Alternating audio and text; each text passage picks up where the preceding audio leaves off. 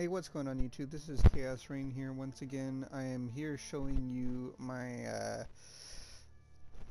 a lot of effects type raider. Now I have made some changes and kind of fixed up my resistances a little bit. They aren't perfect, but I am kind of getting to that, and I am a little bit below one step away from being just kind of done with the build and being able to take it as far as I want to take it. Now, without further ado, I'm going to get into it.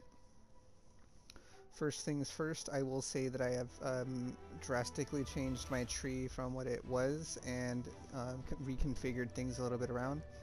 I am trying, as per request, I am trying the Bloodthirst support gem. Currently, it is only level 7.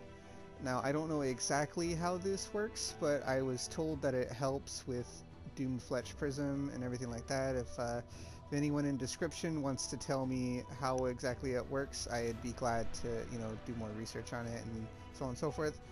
Now, the only real valuable mod on this armor is the 18 all-res and the 3% movement speed. The life obviously is great, but in my opinion, you can actually completely ignore the crit, completely ignore the regen, because you're not going to regen fast enough, and the apply additional curse is absolutely useless. I only apply one curse, and then the socketed -15 is just for the barrage setup, and I don't have any issues because of my mana leech. I am still using the Herald of Thunder. I am using precision and haste still, so I can run around really quick. As you see, this is my natural in hideout movement speed. I go real quick. On top of this, we are still using the Shackles of the Wretched, and instead of normal, we are reserving half of our life via Arrogant Support. Just so we can, even though it doesn't give us any aura effect, it still reserves our life for us and makes it so we are on low life. With Blood Rage on top of it, we're just basically going to be going down, going up. We have Petrified Blood for the whole damage mitigation kind of setup. Now, what I'm thinking is what I might do instead of this armor is maybe a Kintsugi, and just so I have a lot of fire res and armor, and then I have a lot of evasion and defenses off of that. I do have one. I can playtest that and fix my reses a little more later, but as it sits, I am kind of comfortable with where things are, and this is the change skill tree that I have done. Now, I have started my pathing going up this way, and I did that on purpose because I am actually relying heavily on using the split personalities here and here, Dex Strength and Dex Int. And then I have changed my crit cluster for a what do you call it, non-imaging ailment cluster. Now, if you do the math, with all of these nodes and everything like that, plus the nodes here, then I have more nodes up here. I have exactly 200, I think 208% or 218 or something like that percent increased effect of my non-damaging elements via my two-tone boots here. These two-tone boots were the ones I had on my old self-chill. I just threw them on. And obviously I'm not moving at the 45 movement speed I was before with just the boots, but I am moving really quick without self-chill active and without bezerk or anything else like that active. There is my 6th link is still my 6th link single target barrage setup with barrage support ice shot. I'm trying to figure out how to scale the damage on this high enough to where I can just start pushing the tornado shot single target as well, but I don't know how to do that just yet. We'll get to that as we get to it. We have the same setup in the helmet with Blood Rage, Berserk, Sniper's Mark, Hydrosphere, and because I did spec all the way around and all the way down like this, I actually managed to get a lot more int and a lot more strength via these two, which let me unspec these two nodes. I untook all of these nodes to save me some points. Instead of the 3 nodes where that inspired learning area was, I only spec this. My reses are a little bit better. They're 71, 61, 71. I can get res cap really easily right now. I'm just This is just kind of showing you the build update for it. I have taken these 3 nodes for a couple of reasons. First and foremost, they all give attack speed, and if I'm attacking really fast, I'm able to apply more tornado shots and all that other stuff. My gym links have changed. I am now using hypothermia, but I don't know if this is my final links. I don't actually know what I'm supposed to be putting in the links for tornado shot, as I haven't really built a full maxed out tornado shot build yet. Excuse me. I am doing LE damage with attacks, Bloodthirst, Trinity, and GMP, just so I have more attack speed and projectile damage, and more projectiles for my clear, since I am a raider. I already said that I'm using these. I haven't changed the quiver yet. I don't see a need for it anymore, but as it sits, I just haven't done it. If I change to a quiver, I'd probably change to a rare quiver with reses and maybe a little bit of damage on the top end. I don't really need the voice shots, they don't do anything for me. And then last but not least, my amulet is just a random amulet I crafted a couple of leagues ago before harvest was even a thing. The reservation does literally nothing for me. It actually kind of hurts me because I am technically not under low life at this very second. I think I am a few points, but that's what Blood Rage is there for. Once Blood Rage procs, I immediately go on low life, and I believe that's how this one works. And what else? Other than that, it's just a standard, tornado shot build, but self-chill, self-curses, and has infinite berserk. So without further ado, let's go ahead and pick up a couple of maps and run them real quick. Now, I did strand last time. Let me see. It looks like I didn't proc my conquer. That's good. Let me see. Let's go Castle Ruin. Alright, Castle Ruins, and this is a good one because I've been running these in chain just so I can get a lot of the what do you call it? A lot of the heist markers and contracts for a friend of mine. He's looking for certain ones for his leveling. So, actually I'm not going to do the strand because I don't know what that has on it. So let's go down. We're going to pick up the heist node right here. And if you want more information on my heist farming, you're more than welcome to check it out on my channel. I know there's more people that have been interested in my channel, and I welcome you, and I hope that you share information, and I hope my information helps you. I am fully aware that in some of my videos I do claim things I've heard or I've I've read or something like that, but I understand that that's not exactly how things work. It is what it is. Now, if you can't tell, I don't have any form of explosion, and my sustain is kind of weird. I don't understand exactly how this this gem works. I do understand that there is a way I can set this up to where I can use life tap, and life tap gives me more cooldown recovery. You're the exile. I will Oh, well, I died.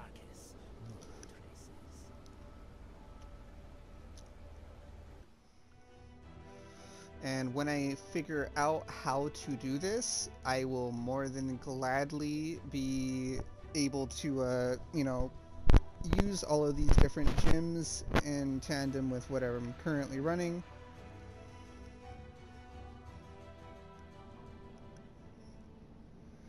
Another thing I was thinking about doing is running a level 20 precision, and with the level 20 precision, using my my life tap support or whatever it is. And as you see, this is my movement speed as soon as Berserk procs. Obviously my movement speed isn't the only thing that's crazy. My attack speed and, well, everything that's related to speed is just insane. Oh, I died again.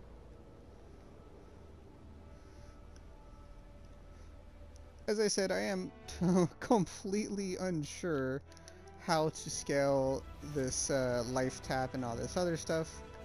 I think in the end result of my build, I might just forego this altogether. I think from what I read, the person in my comments said that you have to run like vite rings or the percent life rings with more life and all that other stuff. And as much as I want to do that, I really the point of this build is to kind of incorporate everything that I have incorporated without worrying about too much else.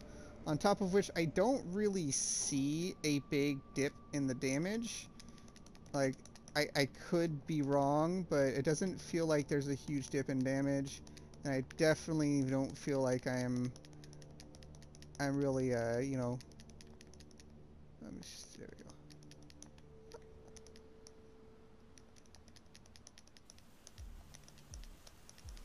I'm so used to having my dash. Oh, there, we died again. As you see, I don't know how this mechanic works, but I am running really quickly now. I have more resistances. It's all around just, it feels a little smoother, and I am kind of happy that it does feel smoother, but I am completely spaced out on what the heck I have to do from here. So when I figure that out, I will be glad to post a updated video. I'm thinking that if I really need the life, what I will do is I will start crafting a hunter quiver, a shaper quiver, just to try and get the +1 arrow, and then do, I believe it's a suffix, or, oh shit, am I gonna die? Okay. See, this is what I don't understand.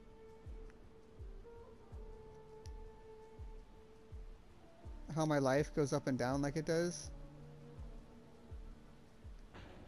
I don't get why my life is going down, so it's not something I'm aware of.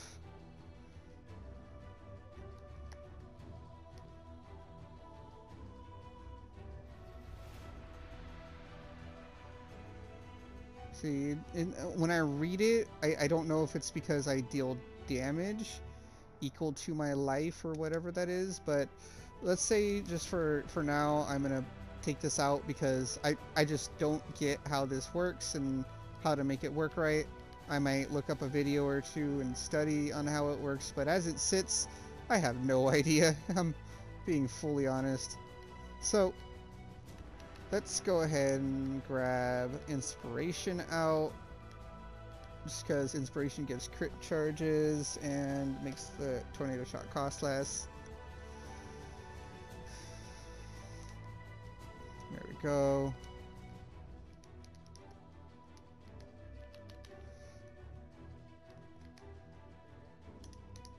Cool.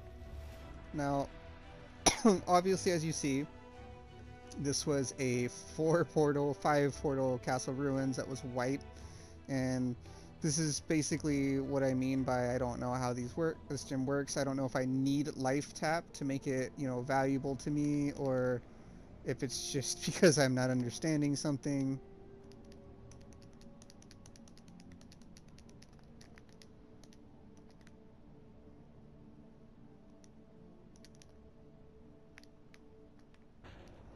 Alright, see right there, I didn't really see how I died.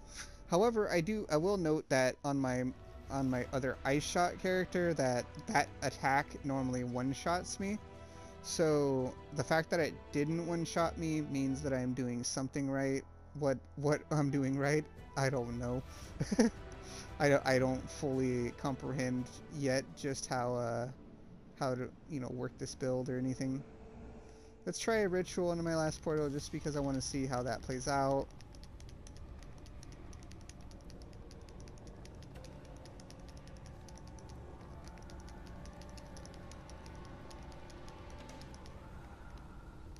My mana is gone.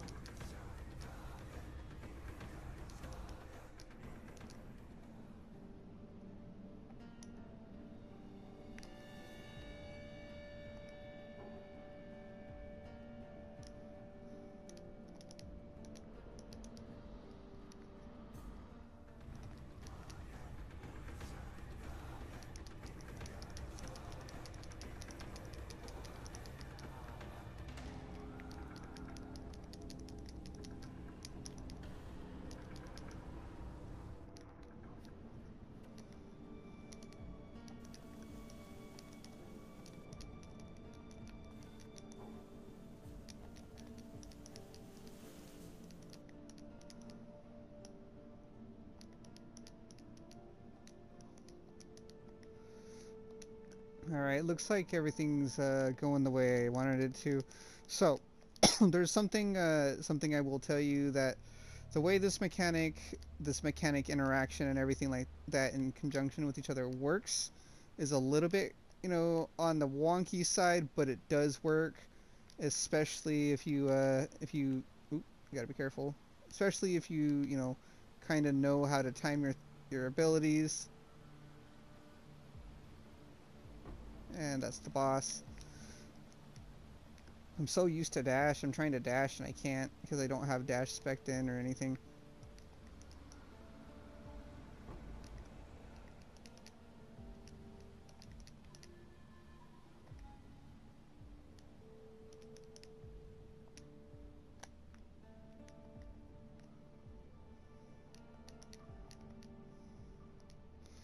Another thing I will note is I still don't seem to be equally applying all three elements, and I'm unsure why that is. I don't know how come it's doing that, whether it's because the lightning rolls are so low it's not doing enough. I do feel like when I had the other support in, I was applying these, but like I said, I'm totally oblivious on how the other gem works at this moment, so I'm not gonna try and assume anything.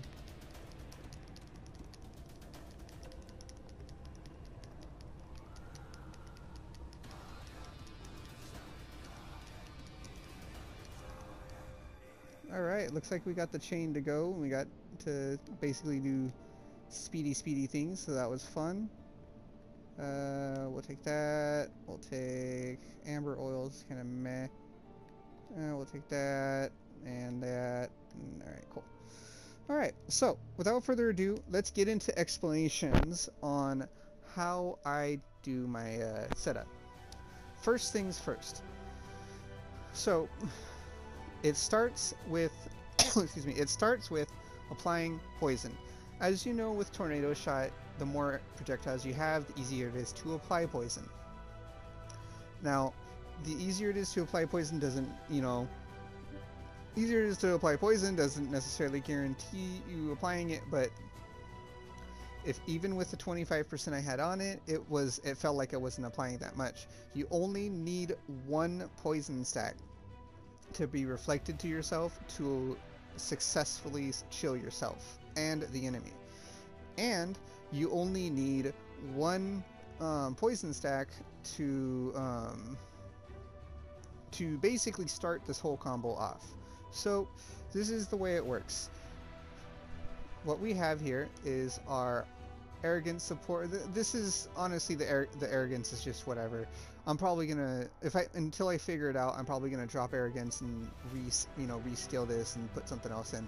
But basically what we do here is we do Herald of Thunder, Hex Touch, and Temporal Chains.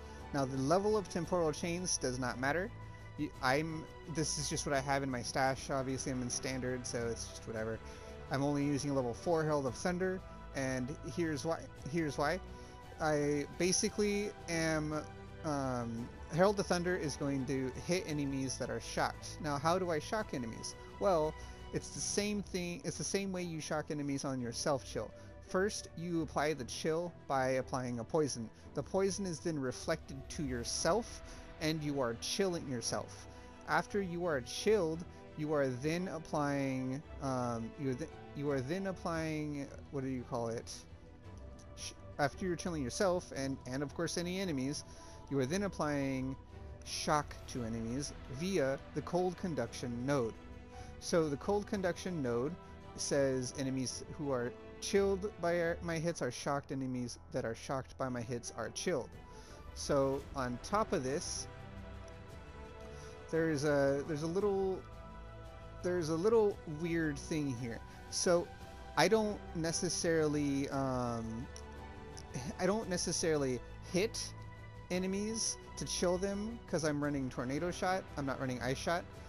And since technically I'm hitting them with poison, and then as they're poisoned they're becoming chilled, I'm not applying the what do you call it? I'm not applying the I believe this to myself, if I'm not mistaken. I don't know how that works. Anyway, for some reason I don't have shock on me whenever I'm running on the map, yet I have the other thing. That being said, there is a little bit of a caveat. On top of being able to reverse the chill and having enough chill effect to have, you know, insane action speed increases, we also have, excuse me, we also have the berserk setup. And how the berserk setup is with this. So Chains of Emancipation says enemy hits inflict temporal chains on me. So if they hit me, I get temporal chains on me.